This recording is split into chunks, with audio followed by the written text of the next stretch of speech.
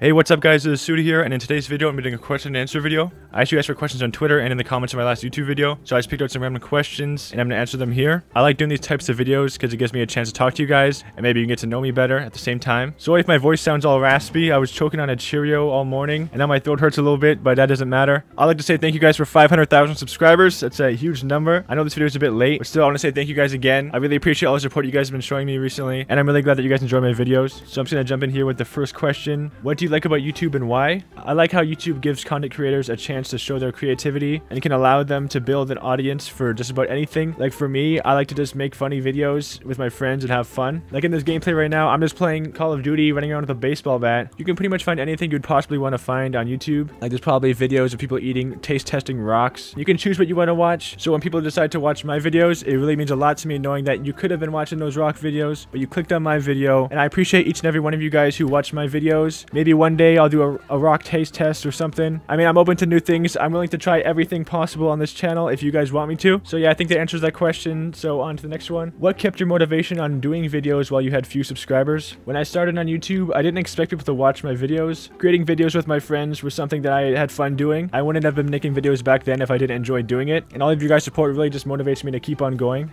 If you woke up in somebody else's body, who would it be and what would you do? If I was to wake up in somebody else's body, I'd probably want to go for somebody tall so I could do things I couldn't normally do. So right now I'm just thinking Yao Ming. He was a really tall basketball player. He was 7'6", I think. If I was 7'6" right now, I could probably like actually, I don't think anything would really change if I was an extra foot. It would just be harder to get through doors. I'm actually not sure what being that tall really would help with. Maybe I could like go swimming. I'd probably go swimming if I was Yao Ming. That way I could probably have longer arm strokes and I would move maybe faster. I'll be like the Titanic of swimmers pretty much. So yeah, I guess that's what I would do. Not very exciting. Marco asks, if you could have dinner with one person in history, who would it be, dead or alive? I actually thought about this and I was thinking, who's the most important person to me? Like throughout history, who really had the biggest impact on my life? And I came to the conclusion that the guy who invented the cowbell is definitely somebody that I'd want to sit down and have dinner with. So I mean, the cowbell was probably invented about 400 years ago, so it would get that guy out of the grave. I'd love to bring him back from the dead, just to have one meal, probably cook up some Hot Pockets and chocolate milk because that's pretty much all I eat anyways. And then after we're done that, I guess he'll just go right back in there. And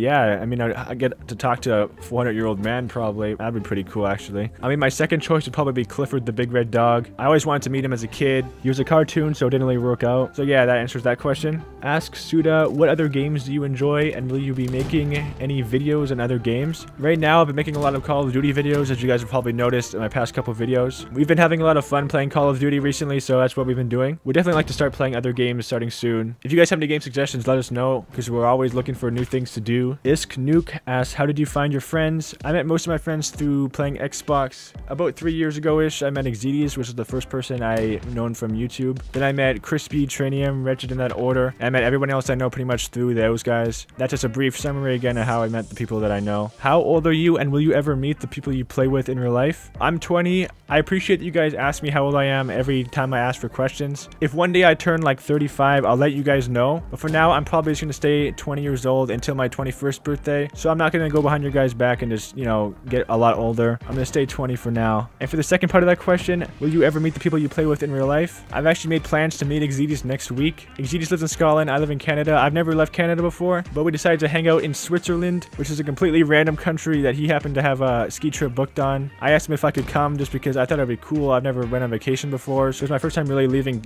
Canada or even leaving my house. I thought it'd be a good opportunity for me, and plus I could hang out with Exedius, you know, maybe ski a little bit, hopefully not die. I'm going to be editing while I'm there, so hopefully I'll have a video out for you guys in Switzerland. If I do die in Switzerland, it probably will happen because I've never skied before. I'm probably going to break both my legs, but that's fine. I'll have somebody upload it for me if I'm not able to. This should be the first time I'm ever meeting somebody who I do YouTube with. I do want to meet my other friends, so hopefully that can happen sometime soon as well. Mario asks, how can you help me make a YouTube channel as a beginner, please? One of the things you'll need when you make a YouTube channel is an avatar. I've noticed a lot of people in the comments don't have an avatar yet, so that little blue guy right there.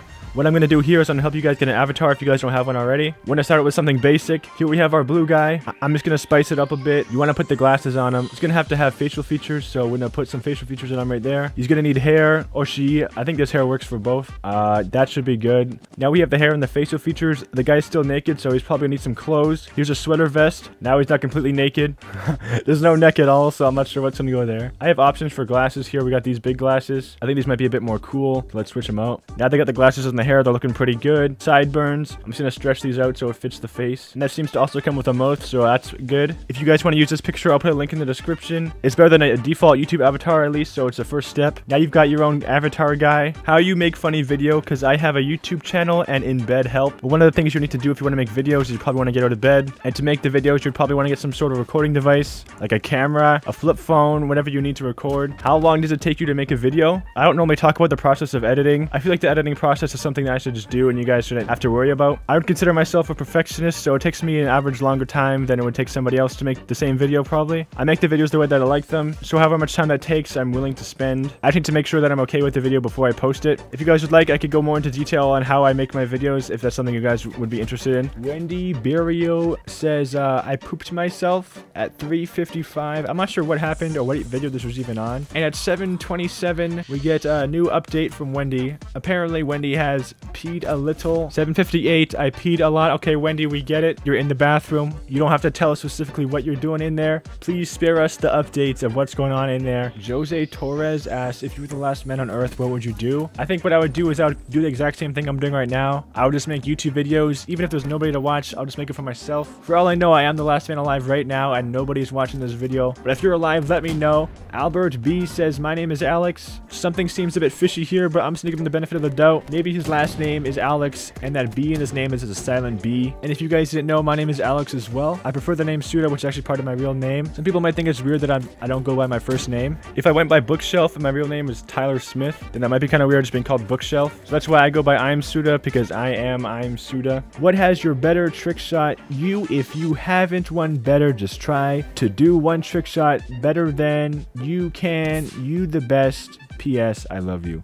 Thank you, Fabrico. I'm not sure what that question said, but I read it out without making a mistake, so I guess that is good enough. I got a lot of questions asking if I could play Club Penguin again, so I thought I'd tweet out a poll on which game I should play. Club Penguin 1, of course. So I'm going to be playing Club Penguin again. Here's my penguin, Tyrone Wenzel. I'm just going to load this up real quick. Whoa, this music. Alright, we're back here on Club Penguin. Probably one of the greatest places on Earth. I figured out how to add the chat, so now I can type things like, hey. Exedes has a Club Penguin account as well, so I'm going to play with Exedes. Are you this white penguin? Yes. Let's go to someone's igloo. Okay. Oh, Cupcake over here. I'm saying, Cupcake, we are going to your igloo. Yes, she's there. Alright, go to Cupcake's igloo. I hide.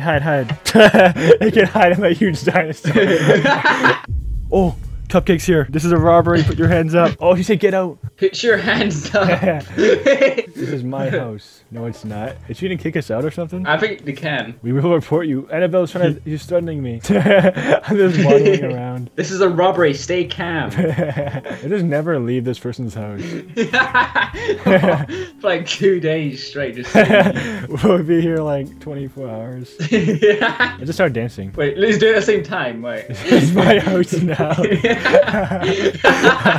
I'm not adopting you anymore. What the hell? Oh my god, what's going on here? This is some serious role playing. We've been for like 10 minutes now. Oh, where are we? What happened? It's my house now. It's so stupid. Picks up. What are they picking up? I don't know why people are role playing though. It's so weird. Gets away. What? Oh god. They're actually captioning what they're doing. It's so weird. Clicking somewhere else on the screen. Tackle. She just said tackles. Oh my god. Oh no. Grabs hair. Oh my gosh. This is getting rough. This is getting kinky. Grabs shirt. Oh, oh my. Oh! Grabs hat. Oh, this is getting intense right here. Grabs arm. Oh, rough. Pushes off. Whoa. He's resisting. I think we should call rape. Police. Yeah. He's resisting. That's rape right there. Yeah, that's just rape. We should call the police. 911. There's rape on Club Penguin. Wait. Oh, I can't type anymore. No. Why not? I said rape and they can't let me. They don't let me type anymore. That is so weird. Though. Like, what are these people doing? Yeah, this stuff actually goes on. You need to report this to the police, the authority. These people need to be stopped. Oh, It's calling Tritium. These people can't be stopped. Oh, they left. Oh, let's go after them. Want to play a game of Connect 4? Yeah. Just join this. Is that you? P32247. Yeah, that's me. I'm putting Connect 4 gameplay in my Q&A video. This is an intense game right here. This is where it all comes down to. I am joined here in the commentary booth by none other than... You were talking to me off air earlier. You said no 4 days of this tournament are ever the same. How hungry is he right now? I think he's got the passion back. He's poised. He's ready. He's alert. I'm running out of spots. Yeah, this is probably gonna go on forever. Oh, no, it's not. Oh, fucking ass! We're getting so mad over getting nicked for. What can we even do anymore? There's nothing to do anymore. I've done everything in Club Penguin. I hope you guys enjoyed this video. If there's any questions I didn't get to, this guy probably answered them. Thank you, Volts, for letting everybody know. Some of the stuff on here I didn't even know about myself, so thank you. If you guys want to follow me on Twitter, it's @I'mSuda. I usually post like updates on there, and when I'm in Switzerland, I'll probably post pictures. I want to say thank you guys again for 500,000 subscribers. That's halfway to 1 million. I'm not sure what I would do for 1 million subscribers, but that's something that I have to look forward to. Thank you guys for watching, and I'll see you guys in the next video.